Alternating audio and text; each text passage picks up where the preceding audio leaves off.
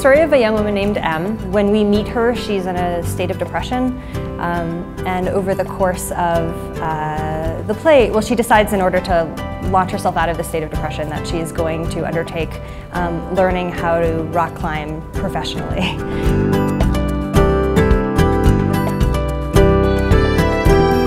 I knew I wanted to write a play about rock climbing because it's a passion of mine, and it's really physical and it's really hard to translate to the stage, and I thought how magical that would be to have to create imaginative, resourceful, theatrical ways of representing climbing on stage.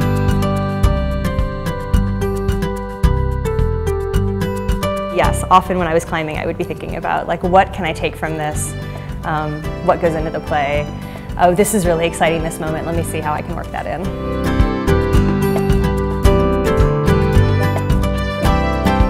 It's the fact that it is a solo activity.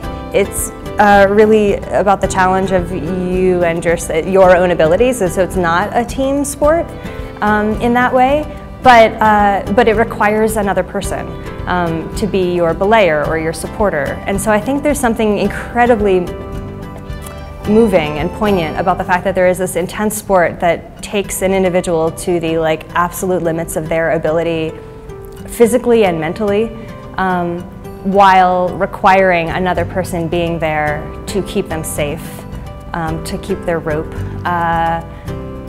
to give feedback and support, to cheerlead, and then you take turns, and then you switch and you support the other person, and there's something so human bonding about that, and it's also literally your life is in someone else's hands.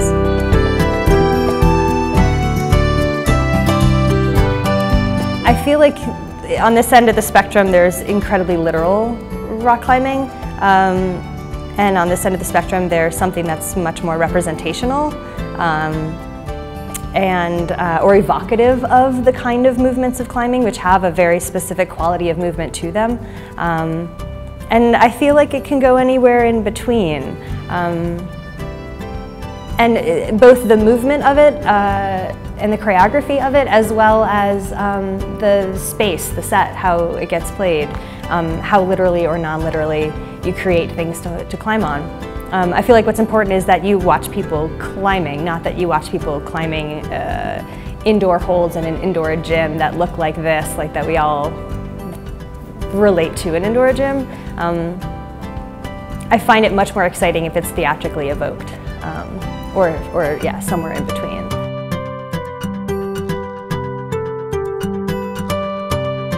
No, we relate. I can see all sorts of similarities. But I don't think she is. I don't think I've ever written me. That's not true. There is one play in which the character is Lauren Feldman, and so then that was a version of me. But that's it. I can see myself in a lot of my characters, and I can see myself a lot in certain characters in particular, and so absolutely there are ways in which M feels close to me, but there's all sorts of differences between us, factually and also personality-wise.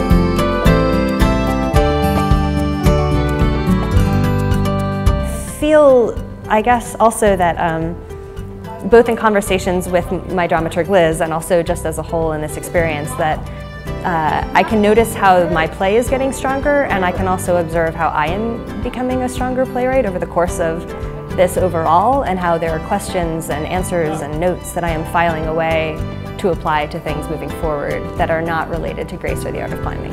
And that feels really valuable too.